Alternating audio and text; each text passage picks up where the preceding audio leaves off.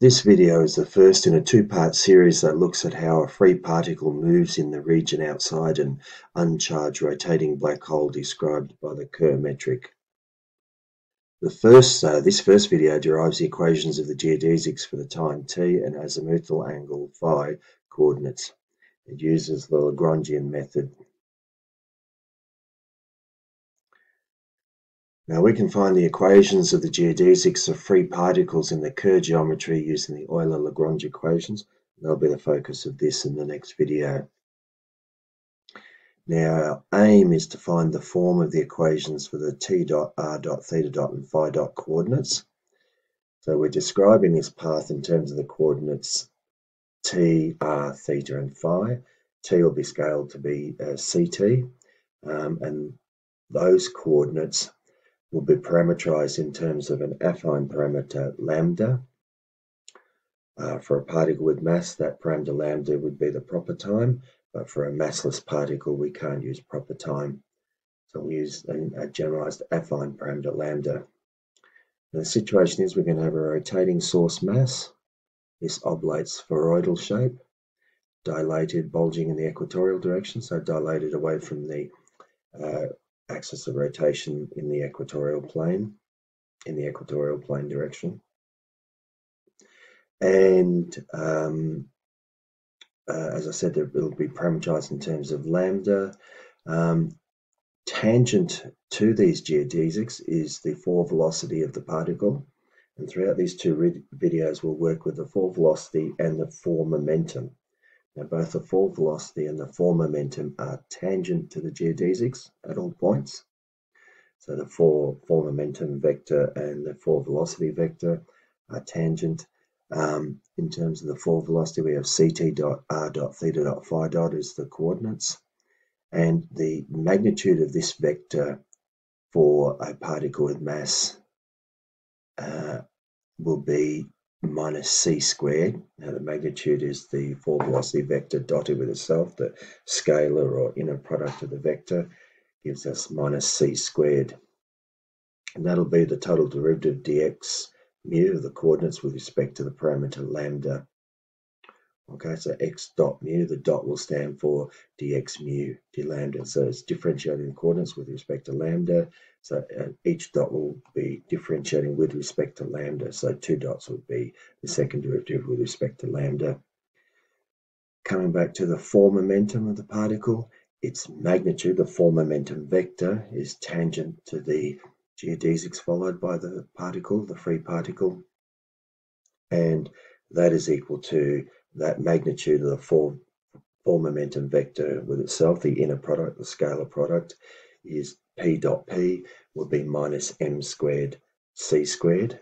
The minus m squared c squared for the fall momentum inner product, and for the fall velocity the inner product is minus c squared. And the reason it's minus because on this channel I always use the metric -1 plus plus plus. So I use an overall positive metric with the zero component having a negative, being negative. Other textbooks, other sources will also use the opposite metric where you have plus, minus, minus, minus. Okay, so now our aim is to find the form of the equations for the t dot, r dot, theta and phi dot coordinates. Okay, which gives us the fall velocity of the particle, and we can also use to get the fall momentum, as you'll see when we go on. All right, so a rotating source mass creates a space-time around it. The metric, the Kerr metric, this is the line element, but within it is the metric. But anyway, it's often called the metric, but it's actually the line element. So the ds squared is this object here, so it's the line element or space-time interval. It's this object here. Now the Kerr geometry is not spherically symmetric like the Schwarzschild case due to the frame dragging effect and the dilation in the equatorial plane due to rotation. So in the Schwarzschild case we had a spherical shape. This one is oblate spheroidal because of the rotation, so it bulges in the direction of the equatorial plane. Okay, it dilates away from the rotation axis. So for those two reasons there, you have a geometry that's not spherically symmetric. Now that has some implications. So that means that purely radial paths for test particles are not possible, meaning that the total angular momentum of these particles is not conserved. So in the Schwarzschild case, we could have particles that came in on purely radial trajectories. Because this was a sphere, it was symmetrical in all ways.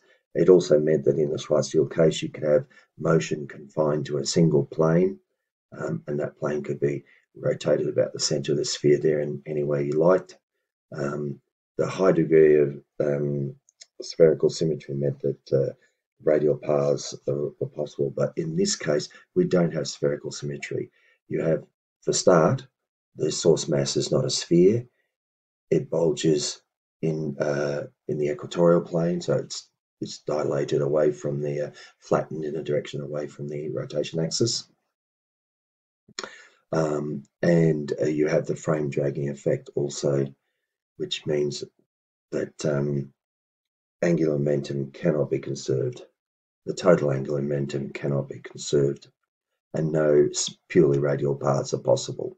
Okay, so just come back to that, pursue that a little bit more. So no particle can travel on a purely radial path due to the dragging of the inertial frames effect, and so the particle's trajectory is affected such that its angular velocity is its phi component momentum, form momentum, over its time component, or gt phi on gtt, is equal to the angular velocity, which is a function of r and theta. All right.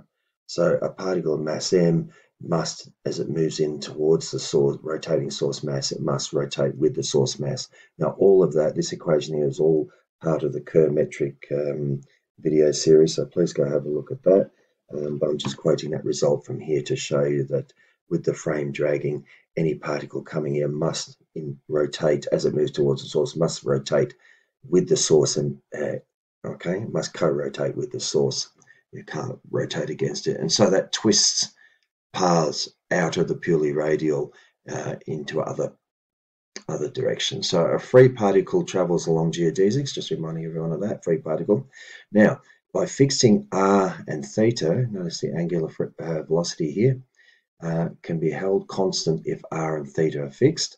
Now, by fixing r and theta, the free particle can have constant angular momentum by moving along some geodesic in the phi direction. So as long as it's moving in the phi direction, okay, that's this way round, the anti-clockwise way, as long as it's moving in the phi direction, it can have constant angular momentum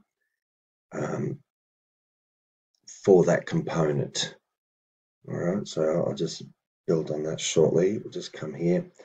I'll deal with that in a minute. But the Kerr geometry is stationary and axisymmetric. So a stationary space-time is one for which all the components of the metric g mu nu are independent of t. This means the space-time outside the mass does not change over time.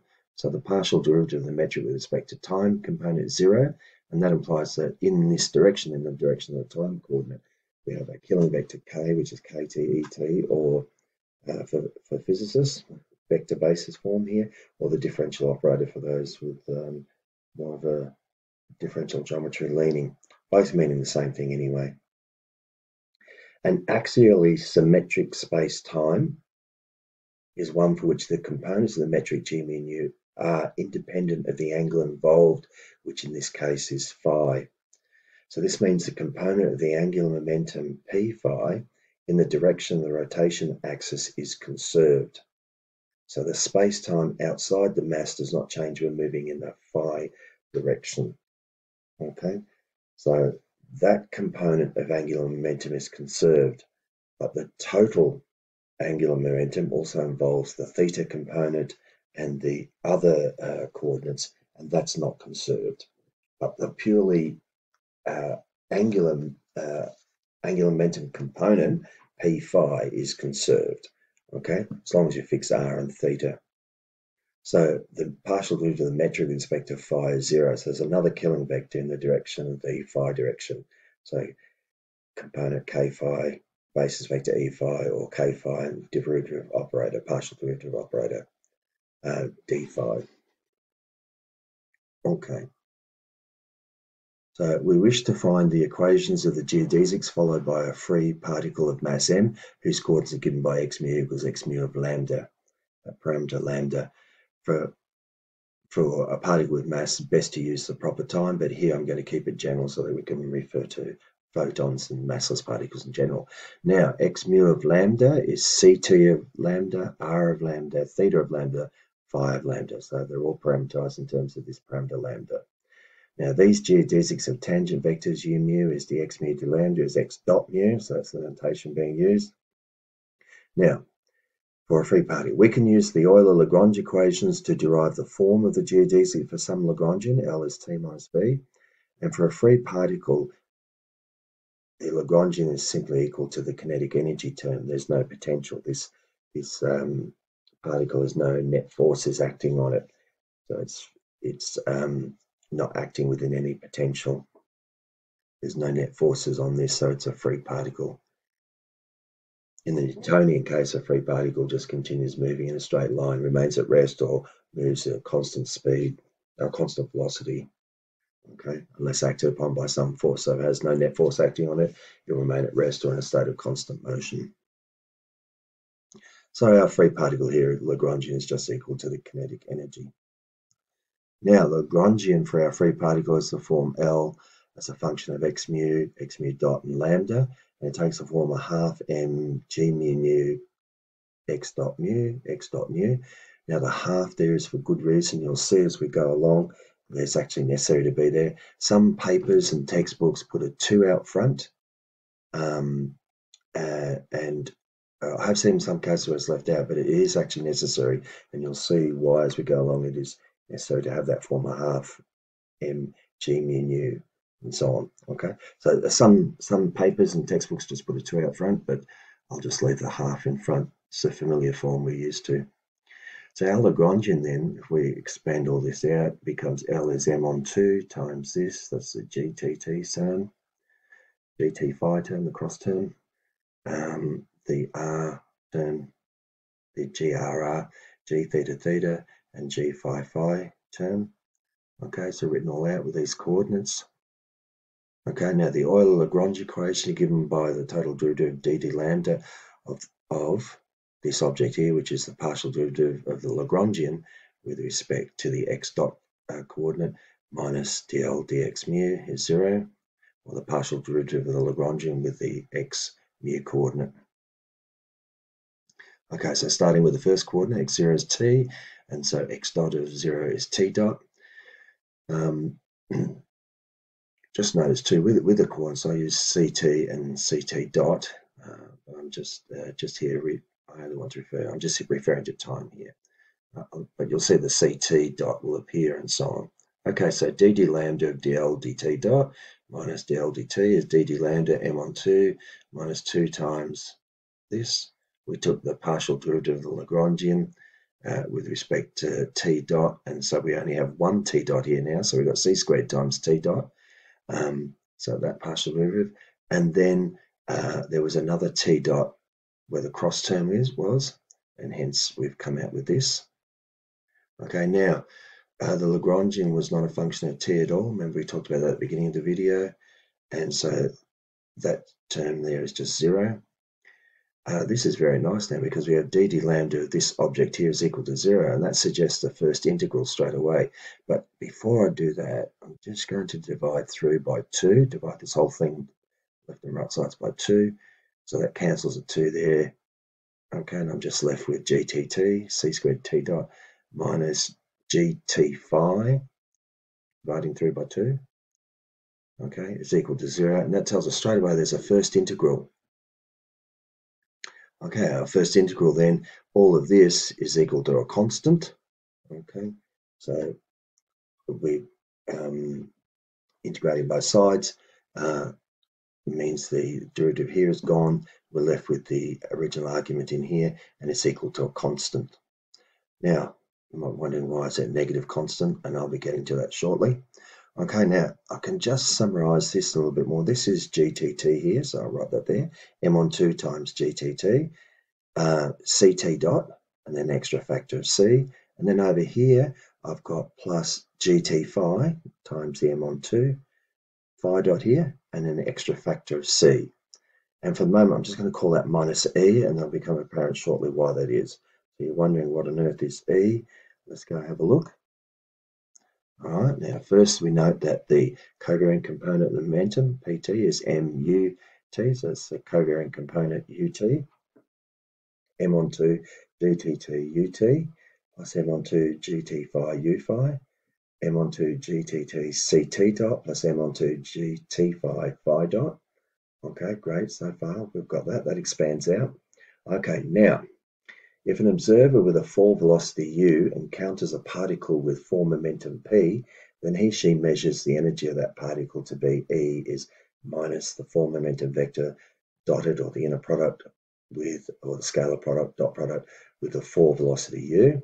Okay, so the observer has the fall velocity. They encounter at some point a particle with fall momentum p. Okay, and then that person will measure the energy E to be this. Okay, now the fall momentum, the covariant form, minus E on C, PR, P theta, P phi. All right. So I'll just keep that's our vector, and what we're going to do now, an observer at rest far from the source mass will have a fall velocity, u mu. Okay, so a distant observer, sufficiently far, tending towards infinity if you want, but far from the source basically, will have a fall velocity. They'll have no spatial component, so that's 0, 0, 0. And the fall velocity will just be c 0, 0, 0. Now, so there's our fall velocity here. Here's our fall momentum components here. Well, when we take the scalar product of these two vectors, or the inner product of these two vectors, what we're going to have, the only component that's going to show up is the time component at the beginning. That's the minus E on C. We already have a minus sign for that. So we have minus PT, okay, minus, and then PT is minus E on C, so there's two negatives there, they cancel, times this C factor here, we get E, which is just the energy. So what we found is the energy. Okay, so this is the this E is the total energy of the particle, and it'll be conserved along the geodesic followed by the particle. Okay, because that deals with a time component. There's a Kerr vector in the time direction. So energy will be conserved throughout all along the geodesic. So PT, the covariant component of the momentum, the covariant T component of the momentum, sorry, times C is this object here, which looks a bit familiar because that's what we found on the previous page. Okay, now these metric terms here are negative, negative, and so the left-hand side would be negative, and so it's necessary for this to be a minus E. That's why on the previous page, previous slide, sorry, we had a negative E here.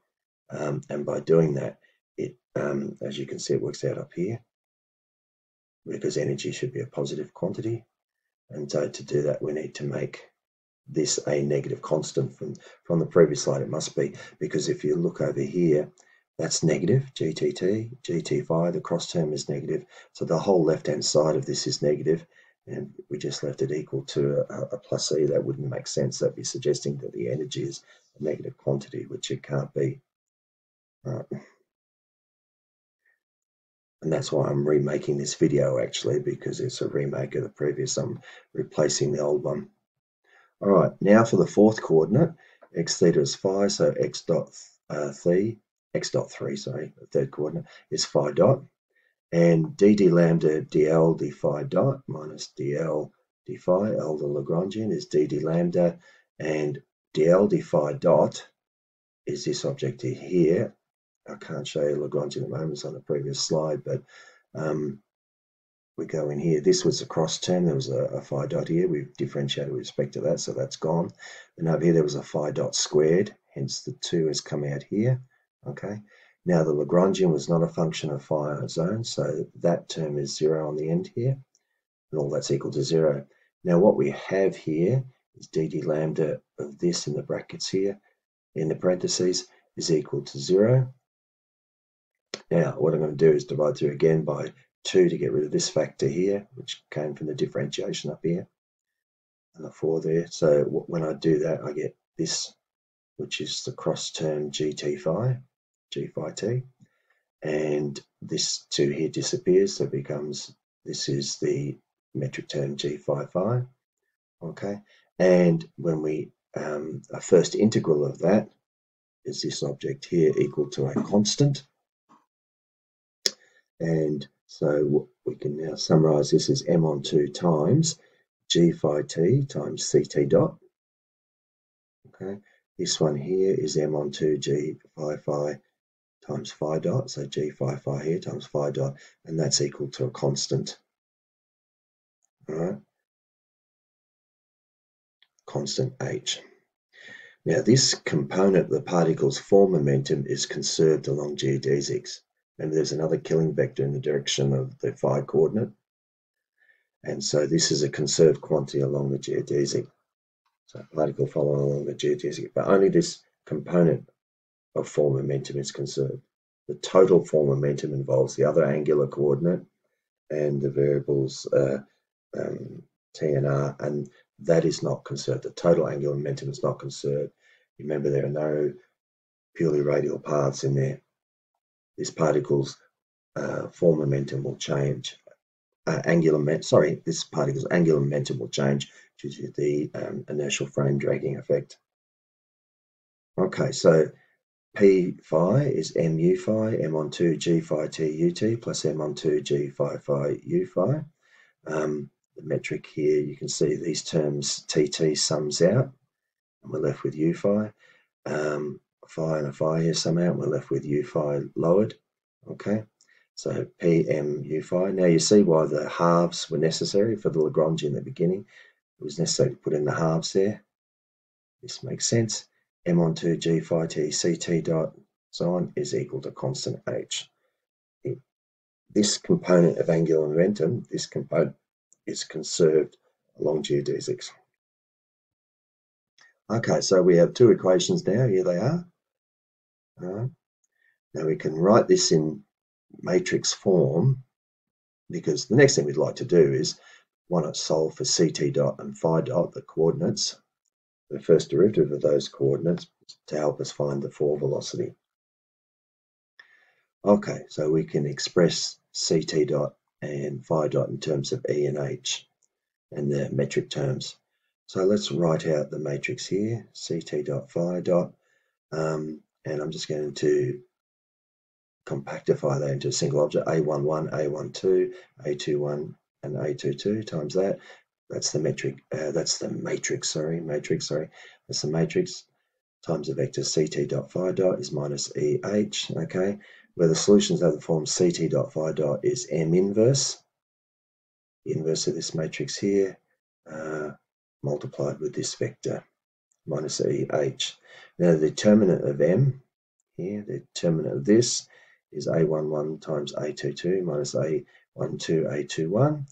Okay, and when we do that using these terms here, we'll have m on 2 all squared times a factor of c, and we will have this object here.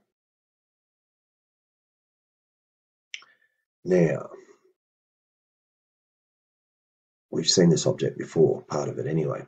Now the inverse, m inverse, is 1 on the determinant times the adjoint of m, and so 1 on the determinant is this, and the adjoint is this. Simply swapping these two terms along the diagonal, and then the negative of these two. All right, so filling all that out, let's substitute in. When we do all that, put all these terms in. When we do that, we get this, 4 on cm squared, and then the half there, we can multiply through by 4, get rid of that. We'll just have 2, a factor of 2 out front, and then these objects here. Okay, factors of c and c here, and cm here. The m2 cancel this, one of the m's down here. So the solutions are ct dot phi dot is m inverse minus EH, this object here times this. And writing them out line by line, ct dot will be this object times that first row. Here we go. And phi dot will be this object here times the second row to give us this. All right, next step. Now just note that From a previous video on the inverse metric for the Kerr geometry in the Kerr metric series, we found this object before to be this, and delta, of course, is this. And so we can rewrite this as in this form here, which will just be handy in the next video and so on. So writing out our solutions in full, we get CT dot is this object here, which is this. Okay, because that 2 on cm, all of this here just becomes minus 2 on cm delta sine squared theta. And then we'll just multiply through by sine squared theta. So that'll simplify that a bit more. We'll have minus 2 on cm delta times that. And then phi dot, writing that out. Okay, minus 2 on cm delta sine squared theta. All of that there. Okay, and then again, we'll just leave that one as is. Actually, there's full stop, leave it there. Now, so far we have found the following components of the tangent vector to a generalized geodesic, where u mu is dx mu d lambda is ct dot, and then we've yet to find these two, which we'll do in the next video, and phi dot. So we've got these two, the zero term and the third one, or first and fourth. And in the next video, we'll find the form of the equations of motion for the other two quarters, r dot theta dot. And they will be a bit more involved.